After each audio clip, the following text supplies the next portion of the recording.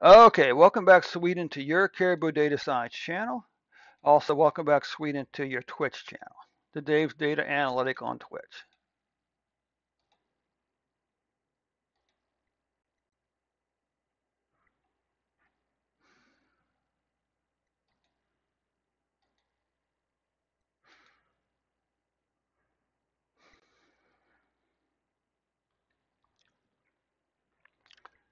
Okay, Sweden, before we get started here, do you have uh, I just want to remind you to be sure to click the subscribe button if you haven't done so already. Very important, click the like button because that's really what gets Facebook's attention is likes. And finally, click that subscribe button. Share this video with your friends and your family, whether they live in Sweden or Swedish folks living outside of Sweden. Click on that share button. Share this video on your Facebook and your Twitter account today. You can also copy and paste the link into an email or a text message. So let's begin with Sweden's vaccine rollout data here.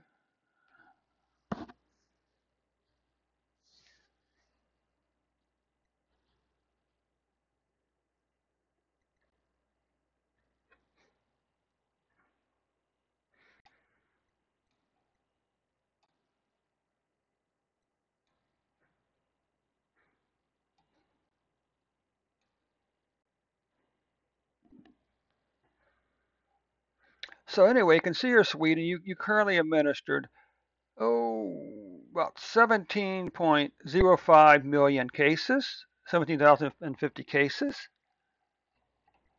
Doses, I should say. And you currently what 77.7 million people have received the first shot,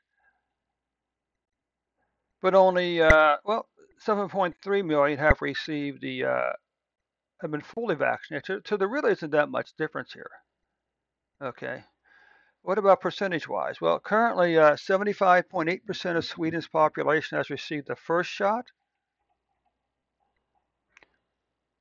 and 72.1% have been fully vaccinated in Sweden.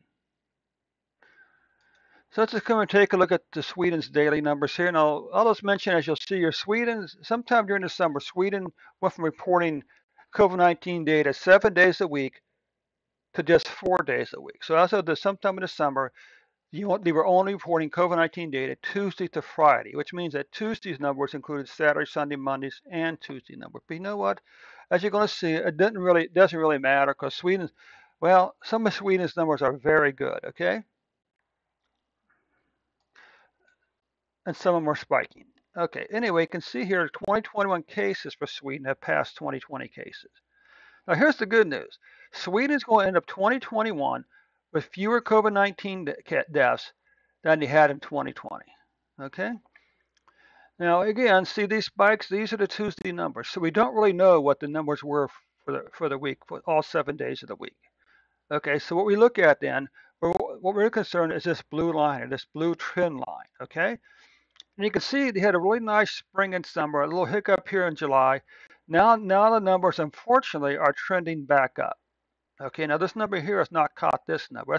That's kind of my benchmark. If this blue line passes this number here, that means on average the numbers are really are increasing because some of these numbers here are just weekly numbers or just the Tuesday numbers. Okay, so if we look at a 14-day moving average, you can still see this big spike over here. For the 14-day period ending 12/23, you were averaging what? 3,800, 3,818 uh, cases per day for the previous 14 days. Now you can see the good news is that the deaths are still remaining relatively flat. There's a slight hiccup there, but overall the deaths are remaining fairly low for Sweden, for COVID-19 deaths in Sweden. But you can see for the 7-day period ending December the 21st, Sweden was only averaging 6.1 deaths per day. Okay. Weekly cases. Now what about monthly cases? You know, these numbers here are not hopelessly bad. This is 25,000. But unfortunately, you can see cases are trending back up now. December is going to be the second month in a row we saw an increase in COVID-19 cases in Sweden. Now, what about this? Well, look how crazy, though, their deaths are. 1, 2, 3, 4, 5 months in a row decline here.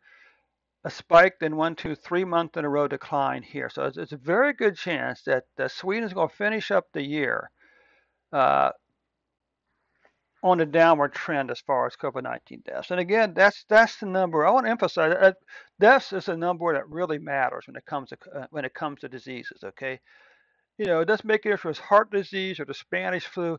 It's always measured by deaths. So don't be distracted by hospital beds and booster shots and stuff like that. Look at the deaths. Okay. So that concludes the report for Sweden for today. Just to wrap this up here, then we'll finish up with the star of our show, of course, the U.S.